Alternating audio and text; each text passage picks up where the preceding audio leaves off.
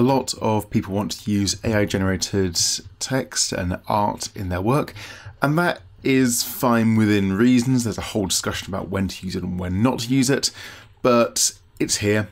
It's a part of what we're doing. So this is how to cite what you've done. And it's very important that you cite your work, because if you don't cite it properly, it is plagiarism. Just like taking an image off a website or from a book and putting it in your work without citation is plagiarism. So let's get on to how to cite it. I've made a few pictures here of flying cars. I'm going to use, I think, this one. So how do I cite this well? Now, going to Mendeley, there is no manual version for AI at the moment. That might change soon. So reference type, it doesn't say AI here anyway. So I'm going to tell you a way you can do it.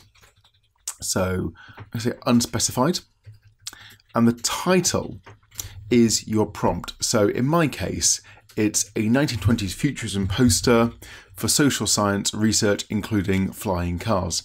So that's a nice long title. I'm just going to put that in right there. The author is whatever prompt site you're using. So I'm going to use DAL-E. So DAL-E is my author. Now, if I was using something like ChatGPT, then the prompt I put in ChatGPT is the title, and it would be ChatGPT as the author. Publication, that's where we put our URL in here. So that's where it is. Actually, that's not wrong. It's including the full address. So there we are. Year 2023. No pages, no volume, no city. Publisher, I'm going to put Open AI, who are the publisher. Type of work, it is generative AI image. Month, it is July, actually. So that makes it 7th month. The day, it is now the, I'll put 20th in. This stuff's kind of useful to keep because software changes over time. No abstract.